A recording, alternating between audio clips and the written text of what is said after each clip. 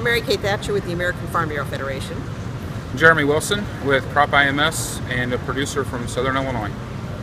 And we're pleased to announce today that we have formed an Ag Data Coalition, a very interesting, a very unique group made up of farm bureaus, some equipment manufacturers, some service providers, some of the technology companies, 10 groups in all with the land grants, that is going to develop an ag data repository.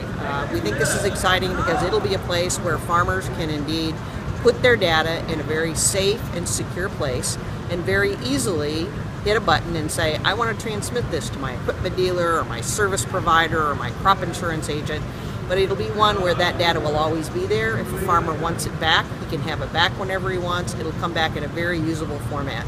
So we think this is really going to empower farmers to take their data, put it in a safe place, and be able to easily transmit it elsewhere without having to do a whole lot of work at home, messing with USB sticks, figuring out, do I have control of my data if it goes elsewhere?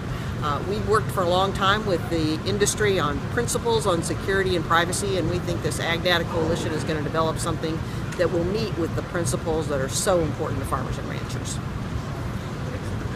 Yeah, and as Crop IMS as a service provider, we have some real challenges here whenever we're working with growers' data. First we have a requirement to be good stewards of that growers' data. They've agreed to trust us and share that data with us to provide analytics and other information and turn data into information and knowledge. And we need one secure spot that is built with state-of-the-art technology and gives that transparency and that grower control to our customers who trust us with that data. ADC delivers that to us, and so that now, whether it's as applied data from where we planted a crop, whether it's harvest data, that grower can upload that data and share it back to us, and it's stored in a safe, secure spot. We have a data privacy and security statement that we live by and adhere to, and so as we use all these other cloud manufacturers' cloud systems, we have to understand the data usage and privacy statements of each of those individual utilities that we're using and softwares, and this is a way to know that all the data we store is maintained, is secure, and lives by the same principles that we do. As a producer, it brings incredible value to me as a farmer. Today my historical data for the last 15 years is scattered out on USB sticks, portable hard drives, and laptops is probably about ready to die.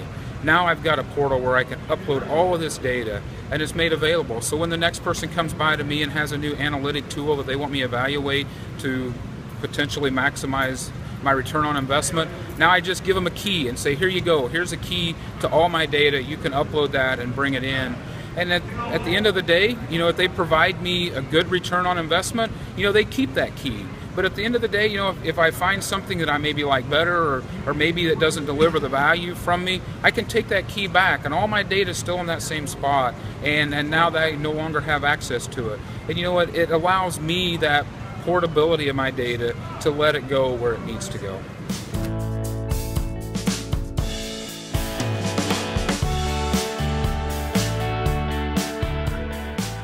Well, from a equipment or iron dealer or even a precision ag dealer, there's tremendous value.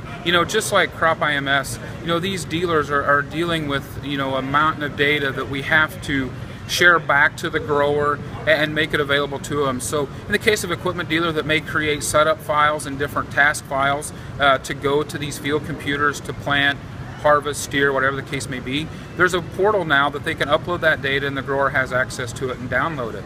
But on the back side, as we're needing access to this data, maybe for analytics or for other things the grower may choose to do with that data, printing yield maps, printing planting maps, now the farmers can upload this data to one spot, grant that access to share that to that particular dealer. Now he's got it all in one spot. And at the end of the day, if we're doing some historical data, maybe we're looking at creating some variable rate application maps that takes 2 or 3 years worth of yield data.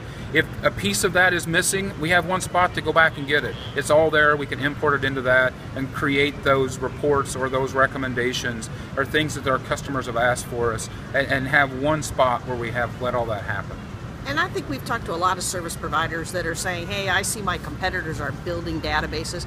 I'm going to have to build one, or I'll no longer be able to compete with them. And so this will provide them an opportunity to not have to go through the hassle or the cost of building their own database, but instead having one where the data is secure, but it's very easy for them to get it back out if they want it. And if the farmer says, yes, this is where I want it to go.